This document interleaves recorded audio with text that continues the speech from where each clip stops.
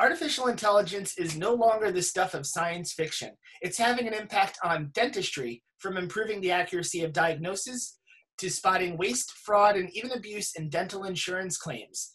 Today, we're speaking with Dr. Wardah Inam and Dr. Robert Faiella, the CEO and Chief Dental Officer of Overjet, respectively, about how the technology is impacting the way dentists practice. Thanks for joining us today. Thank you, Richard, for Our having pleasure. us. Okay, well, just to begin, could you provide a brief definition of artificial intelligence and what applications it could have in dentistry? So artificial intelligence is basically the ability or intelligence shown by machines. And that's where the artificial comes in. But people like to call it by different names now. Even augmented intelligence is something that people are trying to use. But the idea is that machines demonstrating the intelligence that humans have and trying to mimic the intelligence that humans have. And when it comes to dentistry itself, we are seeing applications currently in first clinical applications, which is utilizing the clinical data, which is the x-rays or the perio charts that might be present in a dental practice, and being able to support the dentist in better diagnosis. But we're also seeing administrative applications as well, whether it is when you're scheduling patients or better responding to them via bots on your websites. So there's going to be administrative applications as well as clinical applications. And right now, it's a great time in dentistry because we're seeing applications on both. Okay. And Dr. Faiella, can you tell us how artificial intelligence can make those diagnostic claims? Well, here's the interesting part about this, Richard. So, when you have a patient come into your practice, we gather a lot of data points all year long on all of our patients, and we use them when the patients are with us at the point of care. But we rarely take a look at those, in between appointments until they're back in our offices again. To look at things at scale, we're collecting a lot of data, but are we utilizing it to its maximal ability? So, I think it's the time right now where we have to really re-examine our assumptions about how technology can enhance our cognition, how it can enhance our ability to use that data in a meaningful way. So for example, when somebody comes into your practice, you have a list of daily patients, you may actually look at those patients, and you'll have to take a look at each chart as patients come through one at a time. But if you can see those patients in advance, have an algorithm that can identify certain indications, for example, either caries or percent DMF for a crown indication, or scaling and root planing, percent bone loss or millimeter bone loss in the posterior on bite wings. If you can see that in advance, and you know that the patient is coming in for routine cleanings, and in fact now has an indication for, let's say, scaling and root planing, you can actually look at that and have a meaningful conversation with them and use that annotated image to inform both the dentist as well as to educate the patient in what their needs may be. And it just makes sure that it brings you another level of gathering information for your patients for the best information and the right treatment at the right time. So basically, the artificial intelligence, the software, can look at the same radiographs and images that the dentists are looking at and spot the same issues like caries and other things. Exactly. And when you see that, sometimes in a busy day, it's very difficult sometimes to actually point out very early changes. For example, early changes in carious lesions on the proximal surface that may not be all the way to the enamel dentin junction. The DEJ is a very critical point where once that crosses in, as you know, it's a restorative indication. So remineralization may be possible if you can catch it early enough. And if we can use the ability for machines to identify a very sensitive early detection, then that will inform you, and you can best either watch or inform the patient about the best course of treatment. Okay, and have there been any studies comparing AI's performance against human performance to see which diagnosis is better than the other? So there have been studies conducted in the past, but I wouldn't say AI is better than humans. I think AI works or augments or enhances human decisions. So in the end, we believe that dentists have to make the final decision. Think of it as a hygienist who's highlighting things to a dentist, and in the end, it's the dentist's decision, because X-rays tell you one story. There's more information that the dentist is seeing, whether it is clinically or whether there might be other information that they're taking into account. So at this time, in just pure diagnosis, yes, when you go into, detection of disease, machines can perform as well as, or even better than humans, given that the limited information that they're getting, but humans can do a lot in terms of understanding the context, understanding or identifying what the patient really wants for, or what do they want to be more aggressive on their treatment, or want to or feel more comfortable waiting, and being able to make the right decisions for them. And I think that's what dentists do best, and providing that care to the patient and having that patient experience through the dentist rather than through just computers. So the human element is still the most important thing, and what ensures the quality of the care both for the dentist and for the patient. Absolutely. Okay, but dentists, especially maybe older dentists who are more trained in more analog technologies, how do you reassure them that this new tool, and it's really just a tool, how do you reassure them that this tool is something that can augment the quality of their care? Well, I think the most important thing is that they use it and visualize it as a tool. This is something that can actually enhance their ability to identify certain things for their clinical acumen to be able to verify, because it's their verification, their clinical acumen is an application. And so if the algorithm can help gather information, and it's almost like somebody clerking for you as a judge, they bring all of the information of the case to you, and you're looking at this, and now you look at it in the aggregate, you examine the patient, you have that conversation, and you put it into context with a recommendation for treatment. And there may be 2 or 3 ways to approach it. But once you have that information, now you can explain to the patient in real terms how the course of treatment they should take. And they're better informed about it. That's a great example, Bob. Okay. And where does the technology stand now? Is it already rolling out to dental practices? Are we still just in the research stage? Yeah, so it's still early stages in terms of, so we are in practices through the IRB, so Investigational Review Board protocols that are being met to be in the practices. We are going through an FDA approval.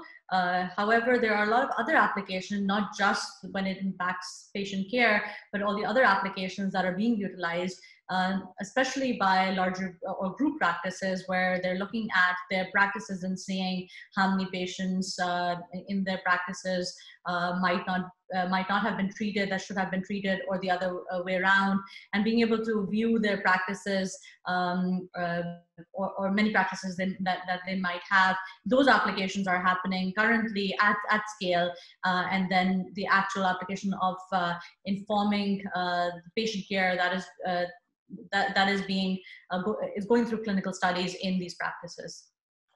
Okay, and can you share maybe some of the results of those early experiences? Are you seeing positive feedback from dentists, positive feedback from patients on how they've been using the technology so far?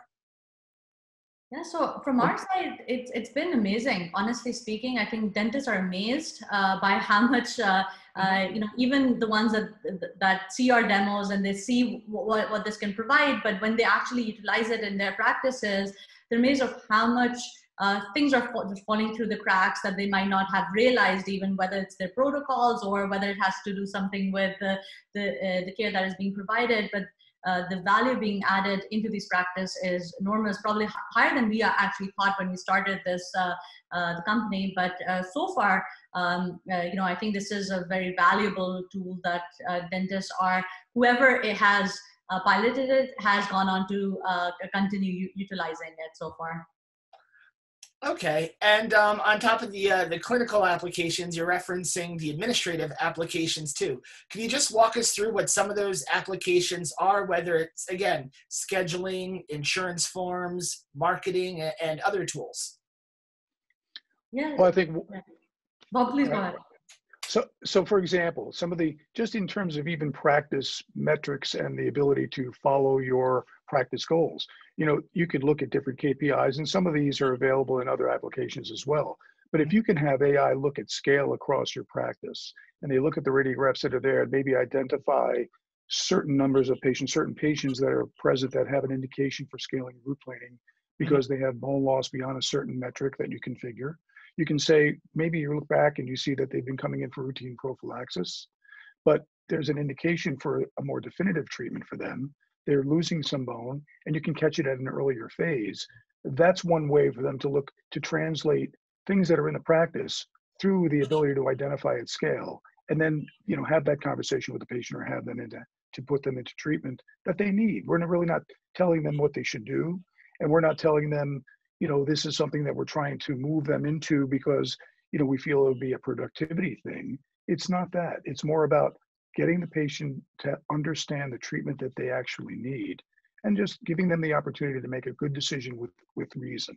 And that's one application. And I'm sure Wardah has others. And just to add to that, in terms of the administrative side of things, one is wrong coding. So undercoding of procedures. People think about always upcoding, but there's also procedures that are being coded incorrectly that we find by looking at what was actually done and what was coded, whether and a lot has to do with the administrative staff or the office manager in this case. To add to that is even scheduling, being able to not only identify that the disease might have been missed, but being able to schedule those patients as well, more from the administrative side of things. And in general, then looking at, so recall becomes a big piece of it. And then we are seeing, other applications, which is better appointments being set up by analyzing the calls, etc., that are happening to the patients, or the patients are calling in and staying. So a lot that's going to change in these practices, and a lot of efficiency for the practice owners as well. So the artificial intelligence can actually comb through patient records and maybe spot who needs to come in for more than just a checkup or a cleaning. It could see, wait a second, there's indications of a larger problem here that the clinicians may have missed the first time around. Or even as Dr. Inam mentioned, patient would come in for a hygiene routine prophylaxis, let's say. Patient comes in, a lot of inflammation, a lot of edema, maybe a lot of calculus and bleeding. The hygienist looks and says, well, I only have 45 minutes or an hour for this appointment. I don't think I'm going to be able to get this done. I think we need scaling and root planing. They'll call the doctor in, the doctor will examine. They'll say, oh, yep, it looks like this is a little bit more than a prophylaxis. Let's submit for scaling and root planing. Well, all the calculus may be on enamel rather than on root surface. Maybe the bone loss is not there, but the edema has caused some pseudo-pocketing. So you're really miscoding that. And then it comes back with a denial. The patient's upset, they're not being benefited for what they think they need. The doctor then has to send in an appeal. It takes time. This way, there are other codes that they could have applied if they had recognized that earlier. So they say all the enamel is on, all the calculus is on enamel, and they could play 4346 per se, scaling into presence of inflammation. So those are the kinds of things where you can actually apply the right code at the right time. Okay, so the artificial intelligence is not only helping with the treatment planning and even case acceptance in the communication with the patient, but also it's improving claims approvals and applications? Well, I think what it's doing is it's aligning you with the right code for the right treatment if you can identify the indications first. And all the insurance companies publish their criteria, so you should have that conversation with the insurance companies you work with. And they will give you some of the criteria that they follow. And you can look at those yourself if you have the ability to do that. And here, to add to that, we're also working with some DSOs and some insurance companies to enable point of care adjudication.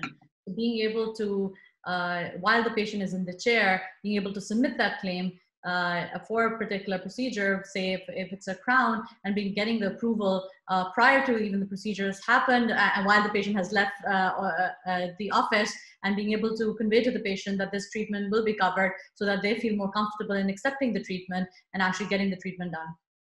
So it can accelerate the process as well to get treatment approved faster, get the patient under care sooner.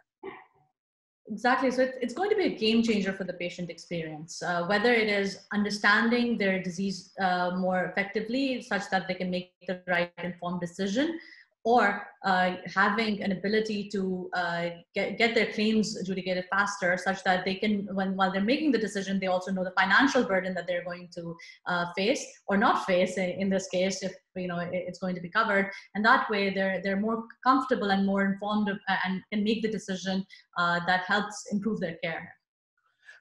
Okay, and also we keep referring to the insurance companies. Are they taking advantage of the technology on their end in the claims approval process?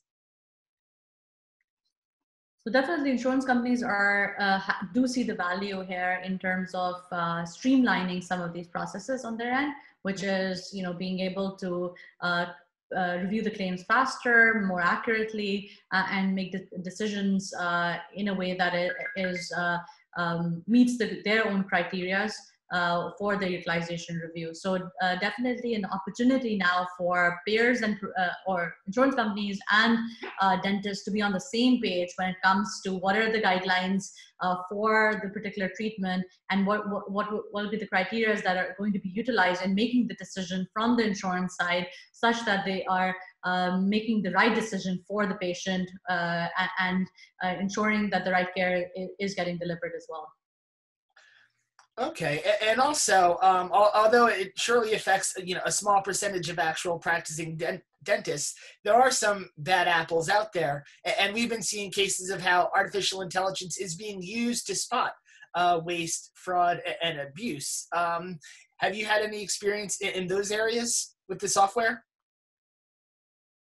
Well, yes, we have, and in point of fact, what the good news about it is that there's not much of it. I mean, there's a very, very low percentage, but the ones that tend to do it more than one or two times, and so it can be an impactful thing for the patients and for the insurance companies that are benefiting these fraudulent applications, and it's really kind of a very interesting dilemma, because what happens is there are, and Wardah can speak to this at much more detail, but they can flip it, they can change it, they can crop it, and sometimes we're even seeing phantom disease and phantom treatments.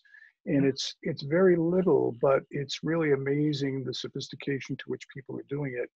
And the way I look at it is that it's somewhat of a self-limiting problem, because with the ability for forensic applications, especially in digital radiography, it's becoming much easier, almost like an FBI level, approach to it, where it can be very, very specifically identified, and it'll be self-limiting once it's known that these techniques can be identified.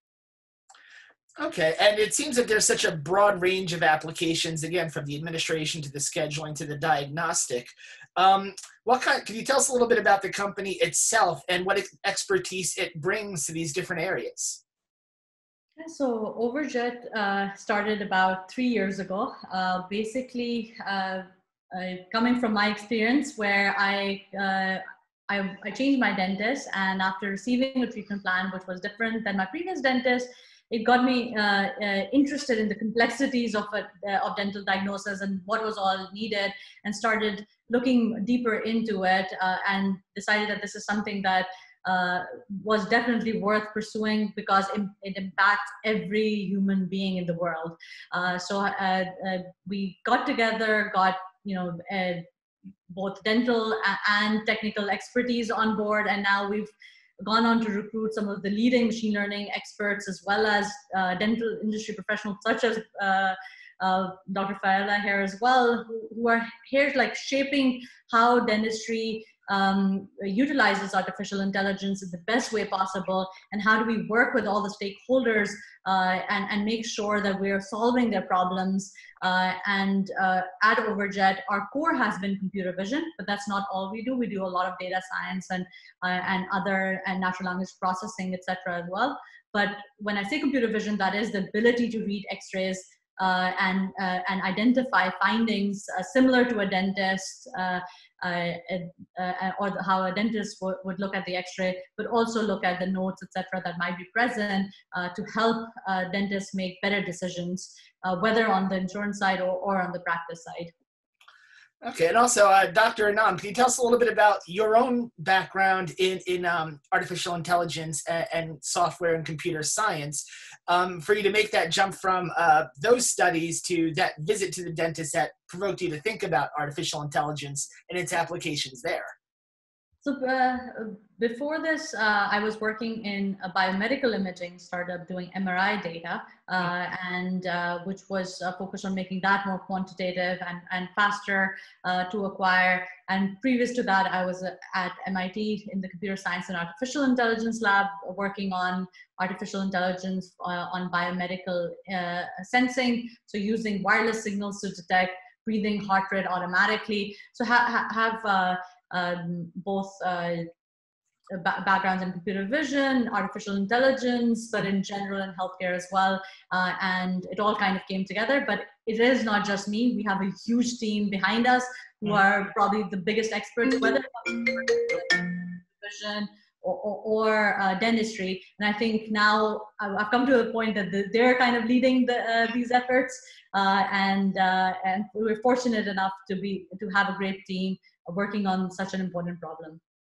Okay, and Dr. Faiella, how did you come on board to Overjet with your experience as a wet fingers dentist to get into all this technology?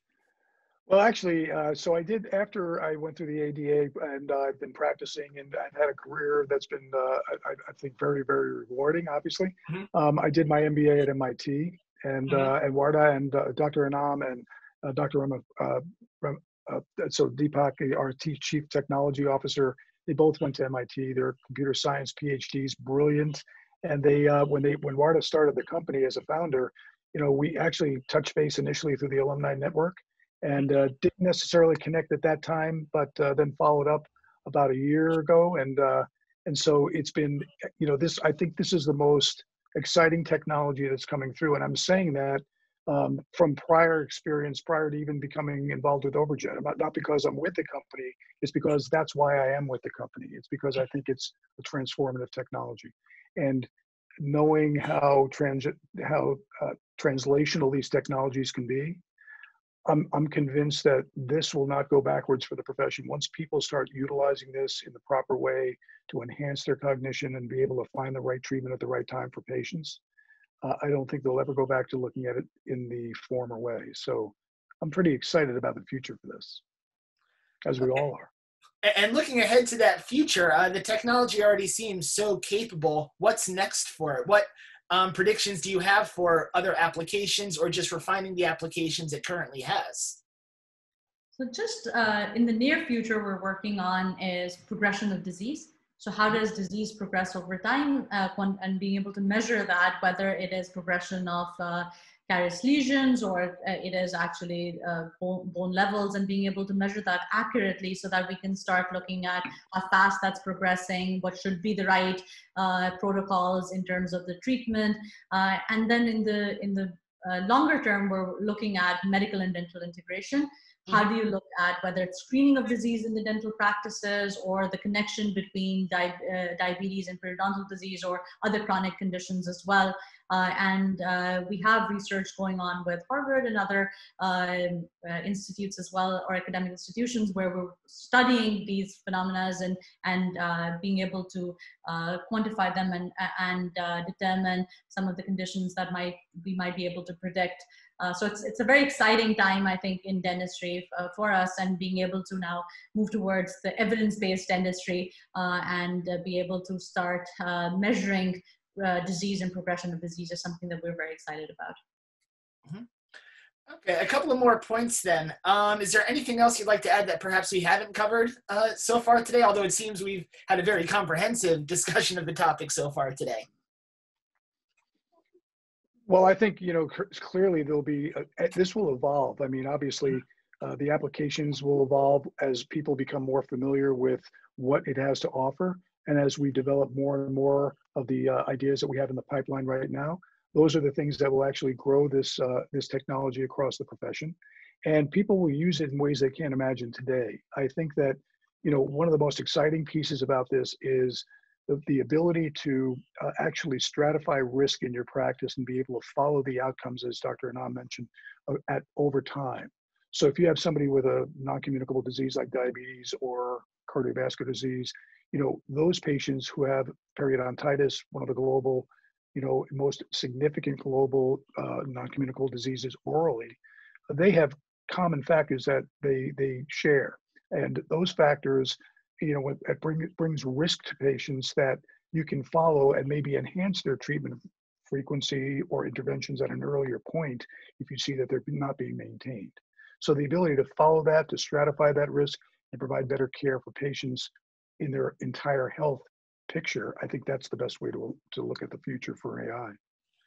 Okay, and one last thing then. The technology, again, is so new and people are just learning about it for the first time. Where can they go for more information and more resources just to find out about the technology and see how they could possibly adapt it and bring it into their own practices?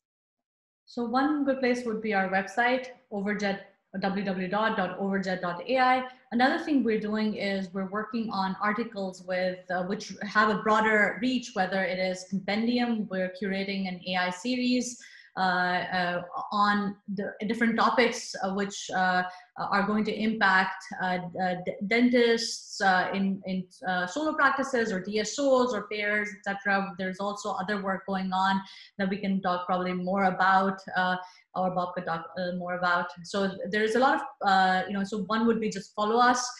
There's a lot happening. Probably follow you guys as well, as you guys have an AI series as well that is underway.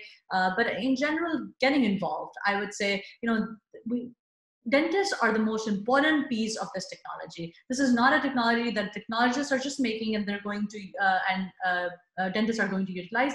We're actually encoding dentists' understanding of disease into models, and that is, dentists are inputting what actually comes out as an output to us. So it's extremely important that dentists become part of this transformation that's happening. So emailing us at info@overjet.ai might be a good way as well. Probably you can provide them some links to do so, but getting involved in this phenomena so that we can all ensure that the right care is getting delivered to the patients and patients are benefiting from the use of this technology. Okay, and great. I should mention one other thing. The schools are starting to look at this for engagement in their radiology curriculum. So right now, as I mentioned, the students right now expect technology will drive their practices going into early career and mid-career and on. So we're starting to receive a lot of inquiries from the schools about how do we engage this, how do we engage our students in this technology. So it'll be coming forward very significantly in the next few months. Great. Well, thank you for sharing your insight and perspectives with us today. Again, it's an area that we know our readers are very interested in, and they just need and want to find out more about it. So thank you for your time today, and we hope to hear from you again soon. Thank you, Richard. Thank you. Have a good day. Thanks.